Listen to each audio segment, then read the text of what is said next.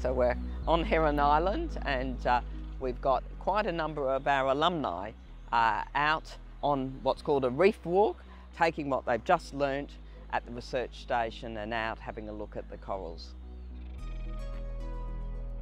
The UQ's Heron Island Research Station provides the facility for researchers and for students to learn about this reef and learn about all the facets of the island, how this island is formed, how the reef is formed. Not only is the research station used by our researchers at UQ, but it supports researchers from all over Australia, but also international researchers.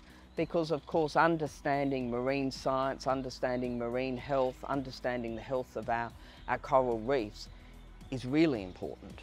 But there's obviously a lot more marine research that also takes place here, and therefore having facilities like this to allow that research to take place, critically important. The favourite part of the alumni weekend, I feel, is seeing the expression of the faces of the alumni, being just overwhelmed with the beauty of the nature, but also the facility of the Heron Island Research Station. It's just an enormous opportunity to expose them to that. I've learned so many new things on this trip. I've loved to actually be educated at the same time as, you know, exploring. And that beautiful blend of education, enjoyment, wildlife, different experiences. I thought that was a really great combination for us to be able to go not only appreciate places, but actually understand why it's so important to conserve places like Heron Island. Someone from the regions who's been to uni, been to UQ, to have this opportunity has been very exciting and quite humbling really, and then to bring my family along, yeah, it's been quite special. We learn about the Great Barrier Reef and how at risk it is, and I really had known so little about it before I came, and to come up and be actually part of it, the scientists, all of them, have given us so much. Not just enthusiastically, but scientifically. So I felt I was gaining that knowledge, and it's actually made me want to learn some more.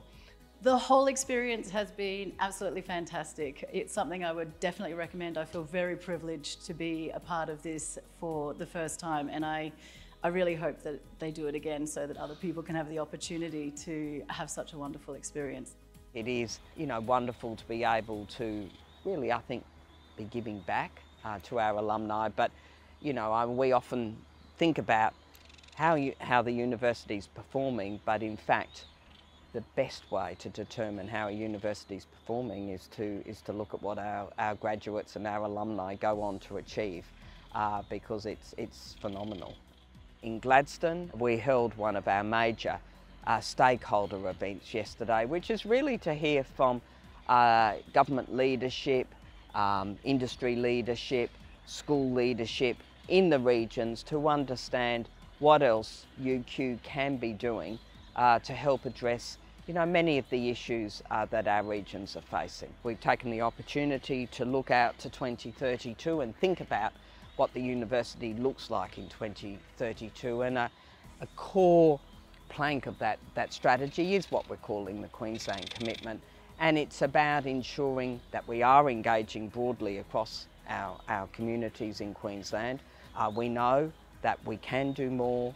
We are absolutely committed to doing more, and that means really being out and about, engaging with our communities, understanding the issues from the school sector that play such a critical role, understanding some of the impediments so that we can help to address them.